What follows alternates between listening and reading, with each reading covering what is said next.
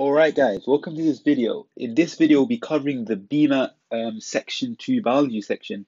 And basically, the aim of this series of video, guys, is to systematically run through the different topics and the different questions that were asked in the past. So you have, a step-by-step guide on, how to answer the BMAT questions topic by topic. So without further ado, guys, let's get straight into it.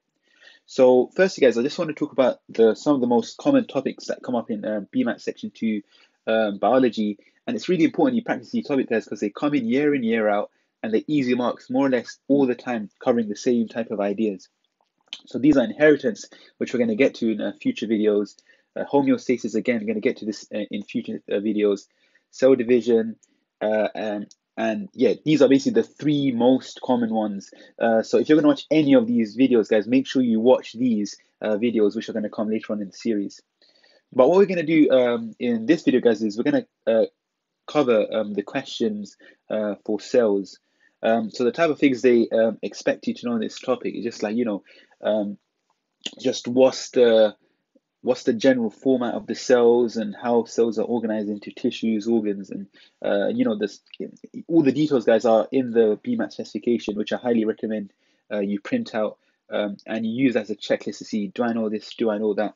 Because thing is, guys, if you're coming in as future medical students or biological natural sciences students, you would know a lot of these different stuff from your A levels, but they have a few niche things that were covered in GCSE, but maybe not at A level. Hence, it's really important that you use that as a checklist. So firstly, guys, we're going to cover BMAT 2018, and this was question 13. So basically, roughly, guys, the BMAT, the beginning questions are generally quite easy, mid, all right, meh, and then the last ones are generally tend to be a bit hard. So 13 out of 27, it should be all right. So it says the diagram shows three different types of animal cells. So you have epithelial cells, and basically all epithelial cells are, guys, you probably heard of them like in the context of the lining of the airways. So you have your airways, and then one of these cells on this line would be an epithelial cell because it's the barrier between. So if you follow this airway, it's going to eventually lead to the outside world, and the inside world, which is on this side, going to be your tissue. So that's basically what an epithelial cell is. Then next you have your mature red blood cell, which is just a bag of hemoglobin, which carries oxygen around the body. And then you have your muscle cells, which obviously aid bone movement. And it says which of these cells is or are found as part of a tissue. So if you want to give this an attempt, pause the video now, give it a go. Remember, guys, time yourself from day one. So give yourself a minute, come back, and we can go through the solutions. So welcome back, guys. Hopefully you've given that a go.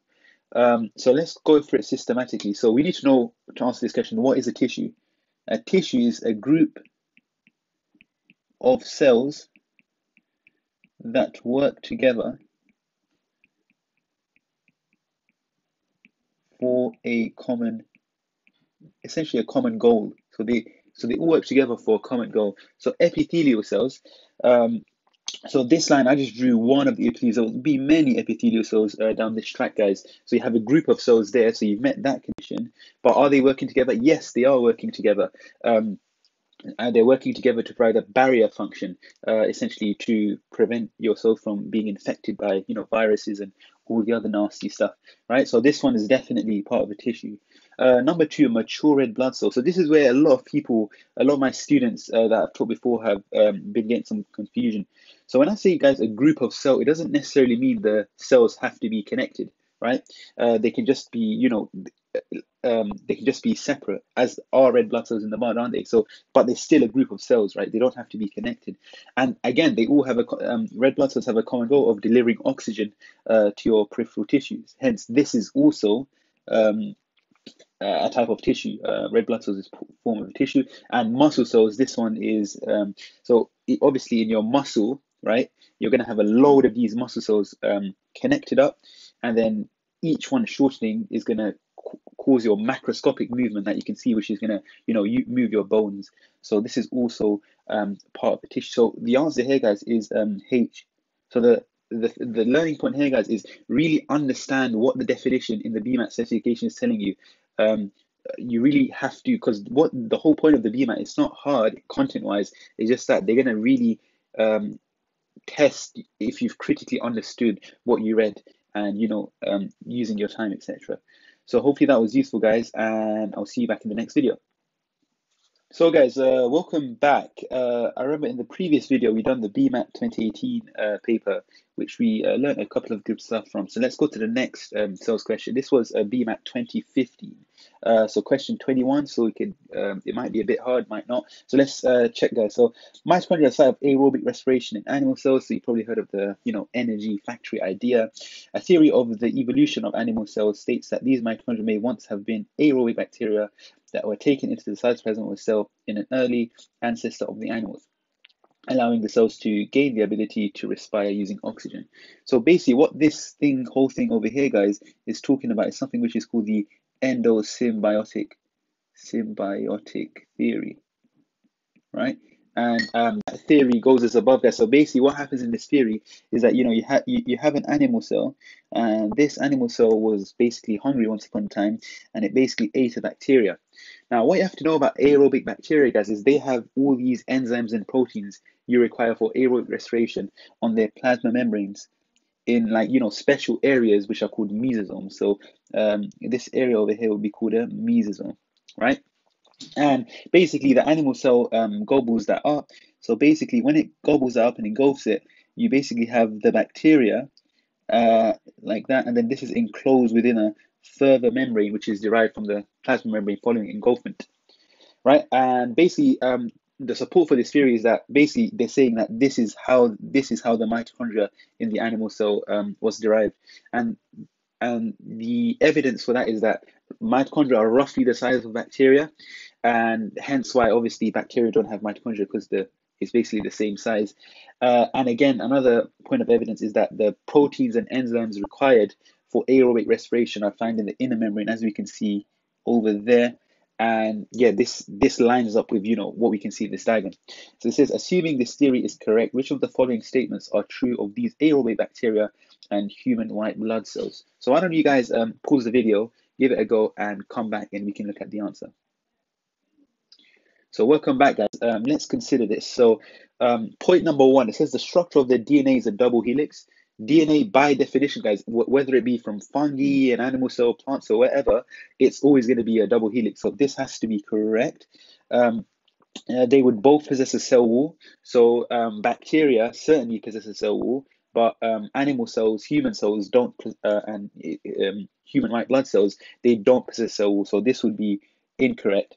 And the next one, they would both possess a nucleus. Okay, so whilst human cells obviously have nuclei, human white blood cells are going to have nuclei. Bacteria don't have nuclei, right? Because bacteria basically just have their DNA just naked in there, looped around, so they don't have a nucleus. So this is going to be incorrect. And they would both possess a cell membrane. Yes, that's true. Any living organism has to have a cell membrane in order to transport and communicate with its external environment. So this is going to be. So do you see, guys? As I'm going through the options, I'm reasoning why is this one incorrect. How can I change the statement to make it correct? And that's a really good habit to get into practice. It's a form of revision. So yeah, the answer here, guys, would be 1 and 4. So the answer would be A. Wasn't too difficult for terminal stage question, but hopefully that has made sense, guys. And I look forward to seeing you in the next question. So see you in a little more, guys. Okay, guys, welcome back. In the last section, we were looking at BMAT 2015, this question regarding the endosymbiotic theory. So we move on, guys. So what we're going to be covering now is questions relating to cell transport. So the type of stuff they're talking about here is diffusion, osmosis, active transport. You don't even have to know about facilitated diffusion, which you only learn at AS. So yeah, just make sure you only, obviously it's good to know extra stuff, but for the purpose of this exam, throw all of that extra knowledge outside the window and just focus on what's on the syllabus, guys, for the BMAT.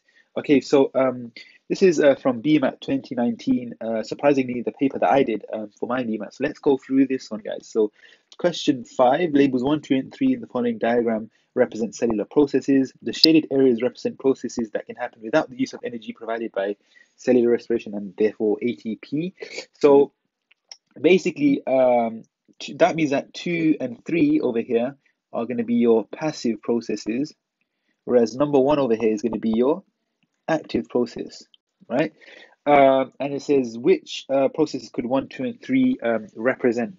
So just a bit of background about this, guy. So remember, I was talking about you have diffusion, you have osmosis, and you have active transport. Remember, active transport is against the concentration gradient. Diffusion and osmosis is down a concentration gradient. So from high to low, osmosis being the case basically with water, and you're moving through a semi-permeable membrane. So yeah, knowing that, guys, give this question a shot and resume once you're ready. Make sure you only give yourself a minute, and yeah, good luck with that. Okay, welcome back, guys. Yeah, so which boxes could labels 1, 2, and 3 represent? So we said 2 and 3 are passive. So if 2 and 3 are passive, they must be one of diffusion or osmosis, right? Um, and also, so with the options, guys, you have active transport, diffusion, osmosis. You have this a weird thing which is popping up, which is aerobic respiration, right? Firstly, that's irrelevant in this question, isn't it? Because aerobic respiration is what's providing the energy for active transport to occur. But a lot of students in this question seem to be getting a bit confused. But aerobic respiration is actually an active process, right? So aerobic respiration is the process in which you make 32 molecules of ATP, isn't it? But it is still an active process because you have to invest in some energy at the start before you get that large amount of ATP at the end. So that's just worth noting. But even if you didn't know that, guys, there will be an answer which doesn't include aerobic respiration, heads up, and therefore that is the more feasible answer. So yeah, 2 and 3 must be passive processes. So one looks good on that part, and I think that's the so yeah, that's basically the only option. So 2 and 3 are the only in row A. 2 and 3 are passive processes, whereas in the other rows, you have one of them being an active process. Obviously, one is an active process, and therefore active transport is a good fit. So yeah, the answer for this one, guys, is A. As always, guys, if you ever get confused with what I'm saying, just drop a comment down below. I'll be happy to answer your queries. But other than that, hopefully that has made sense, and I'll see you in the next question. Okay, guys, so in the last section, we were looking at question 5, BMAT 2019. Relatively straightforward question, but we move on, guys. So we're now going to move on to BMAT 2018, question 21. So we're expecting this to be a bit hard as it's towards the end. This is animal cell is surrounded by a very dilute glucose solution. So actually, before we even start, whenever you see this sort of big passage, sort of storytelling idea, it's always good to, before you even read the question, have in your mind that you're probably going to need to draw a diagram to see what's going on.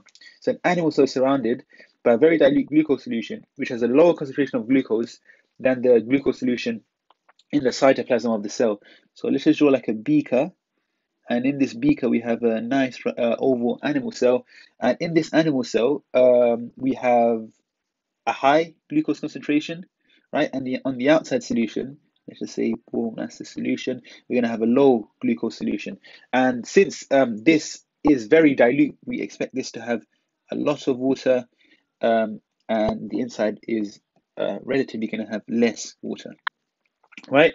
And then says there's a net movement of glucose and water molecules into the cell. So what's happening is that into the cell we have going water and glucose, right?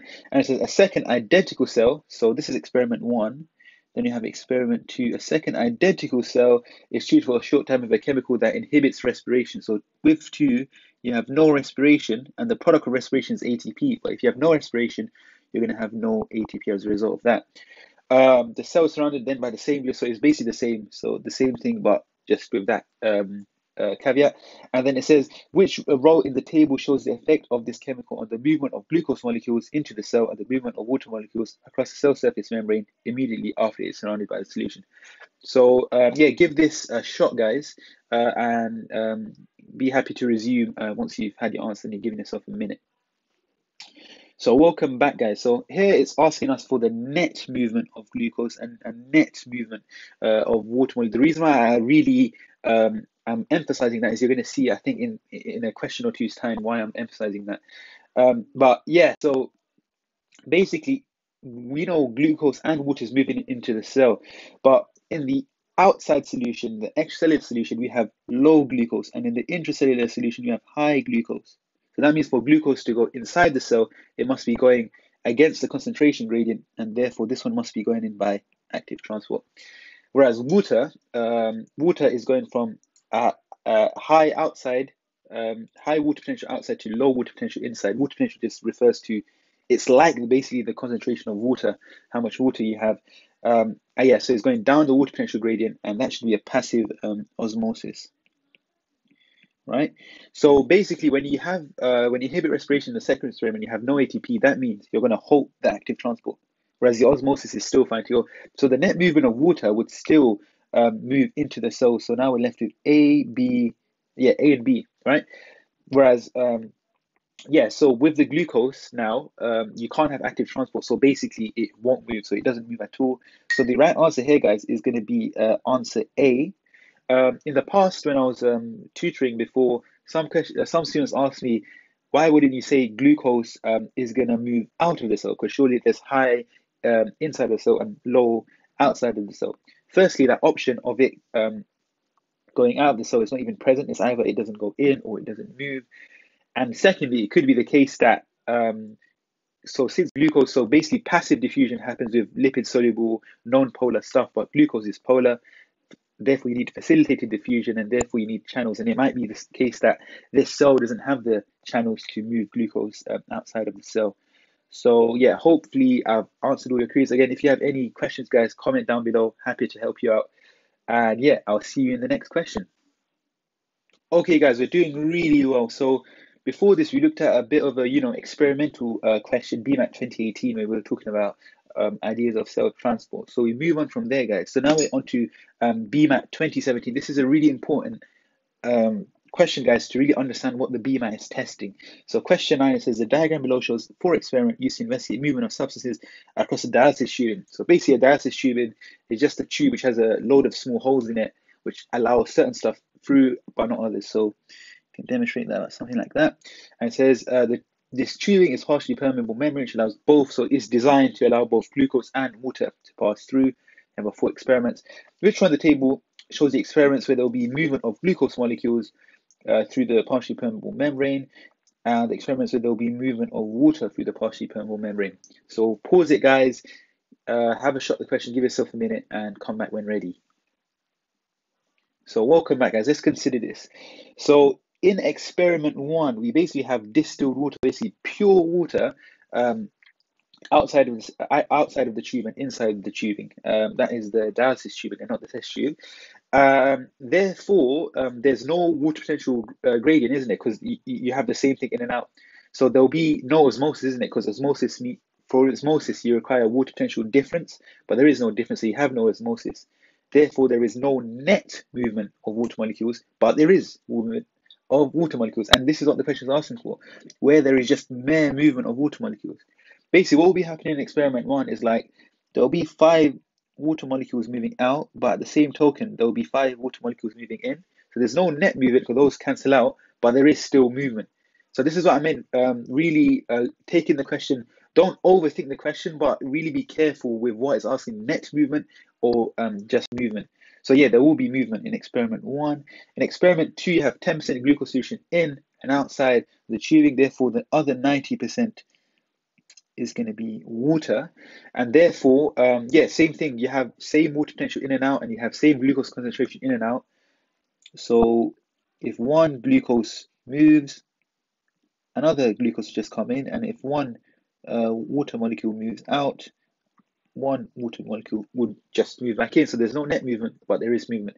So 2 would fit into both categories. Experiment 3, you have distilled water, pure water outside, and you have 10% glucose solution and 90% water inside.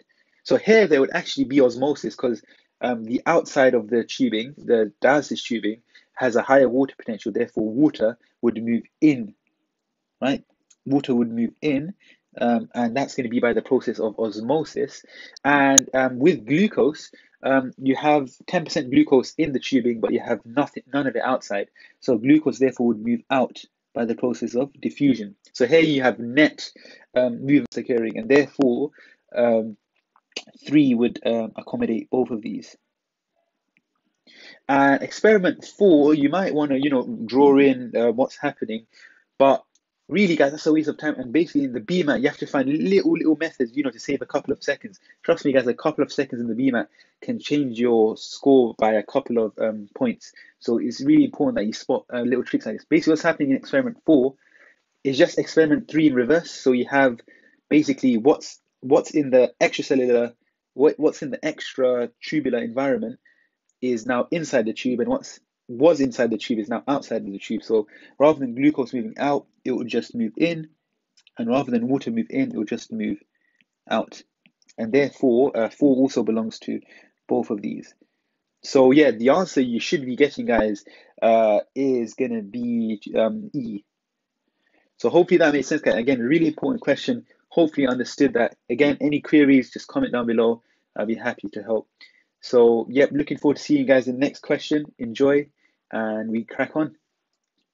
Okay, guys, in the previous question, we were looking at this, interesting question and really honing in on what the BMAT is sort of testing, really critical reading of the question. So let's go to the next question. And this was BMAT 2012, question 13. Basically, whenever you see this star, guys, this is a question which students of mine and students in the past have particularly found difficult. So it's worth looking at these ones. So it says, the left diagram shows a plate containing a jelly with one species of bacterium evenly spread through it. So basically, you've probably seen these experiments before, but basically what happens is you have your Petri dish, and then you basically have agar painted all over it. This is agar, just food for bacteria.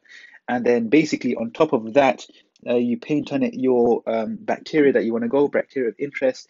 And it doesn't even have to be, as I show, you can just pour it in like a little area. And as the bacteria divide, basically by binary fission, they're going to populate the whole agar surface. All right. So, and then basically what you do is, your idea is you want to test different antibiotics and how they work. So you get, let's just say this is antibiotic A. Basically, you get a circular disc, you dip that in antibiotic A, and you place that disc on the plate. And basically, what happens is the antibiotic from the disc diffuses outwards. So it diffuses outwards, and if it's good enough, wherever it touches bacteria, it just kills them, and therefore you get like a clear ring around your disc. Right, so it says, place on the gels of 3 discs called P, Q, and R. They have been treated as in the key. The right shows the plate 48 hours later. So P, you have they're all the same antibiotic, but at P you have quarter X strength, then Q double that, half X strength, and R further double of that, which is going to be X strength. So each time your concentration of antibiotic is timesing by 2, right? And then it says, which of the following is or are possible explanations for the result? So yeah, guys, so pause the video, give it a shot, come back after a minute, and we'll go through it. So let's consider this, guys. So it says antibiotics at strength X and half X are equally as effective. So that's where comparing Q and R. So basically, effectiveness, the proxy for effectiveness is effectiveness is basically equal to clear area, right? And as you can see in Q and R, the clear area around the disk is the same, and therefore we can conclude they are equally as effective. So that's true. And then it says bacterial resistance to this antibiotic occurs at all 3 strengths.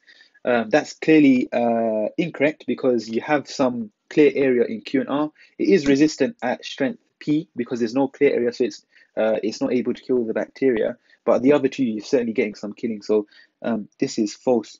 And the reason why you might not be getting some killing at disc P is that it's at the lowest concentration. So maybe there's like a threshold effect. Anything above this concentration, and then the bacteria would be killed. But that's just me suggesting stuff, right? And then 3 says S may represent the maximum distance the antibiotic has diffused out of the disc, right? So yeah, so one key thing, guys, is when the answer, let's just say R was at strength X, the antibiotic is going to diffuse outwards, isn't it? Right? But as you diffuse outwards, basically your concentration of your antibiotic drops off, right? So it's going to be X at the disc, but then maybe a bit further out will be half X, and then even more further out will be quarter X. Something along those lines is basically what happens, right?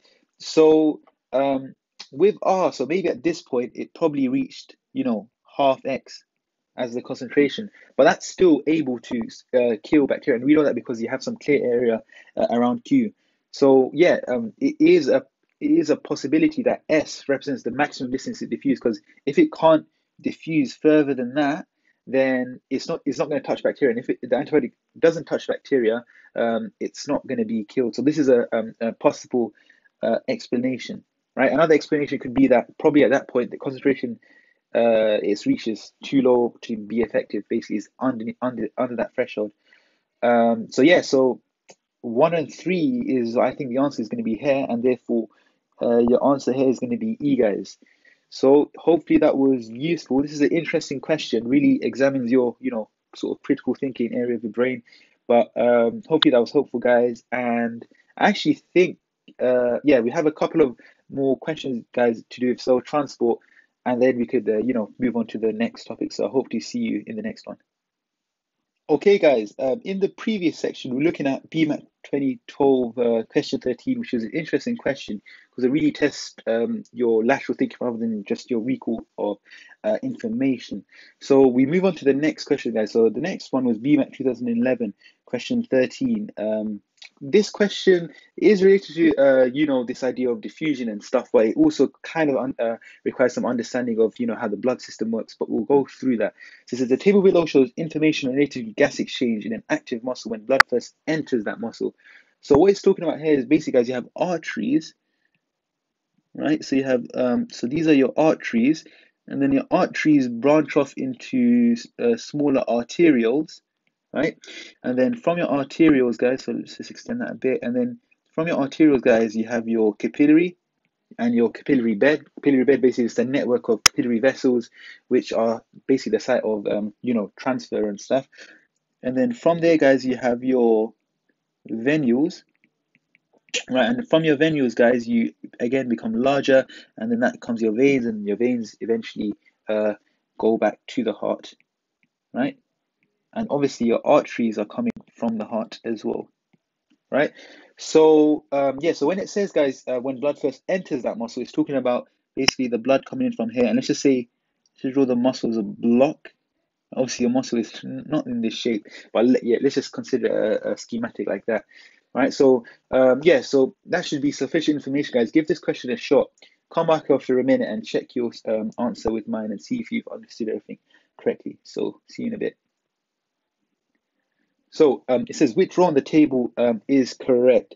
So we know basically, guys, that this muscle is active, right? If this muscle is active, that means it's doing a lot of aerobic respiration, and therefore that means two things. There's low oxygen in this cell, and also there's a lot of carbon dioxide, because the carbon dioxide is a byproduct of aerobic respiration, isn't it? So the concentration of carbon dioxide in the plasma. So this is so at this stage, guys, over here, this is fresh blood that's coming from the heart that's just been oxygenated in the lungs, and you've taken out the CO2 as well. So concentration of carbon dioxide in the plasma, this is going to be high, obviously, right? It's fresh blood. Oxygen concentration in the red blood cells, right? So remember, red blood cells is where you carry the oxygen, particularly in hemoglobin. So yeah, so basically, whoops, actually, I've got that wrong completely, haven't I? Let's just fix that. So let's fix this. And let's switch on to the pen. Yeah, so that I've actually got that wrong. So concentration of carbon dioxide should actually be low, isn't it? Right, because it's fresh blood, you just taken away the CO2 at the level of the lungs. Oxygen concentration in your red blood cell should be high, right? That was good enough. And then process of gas exchange. Remember, gases are basically lipid soluble, they're non-polar, so there's going to be diffusion. Remember, osmosis is basically for water, right? And then oxygen concentration in your muscle cells is really active. We therefore know it's going to be low, right? And then concentration of carbon dioxide in muscle cells is going to be high because it's just been really active. And basically, for which option have I circled all of them?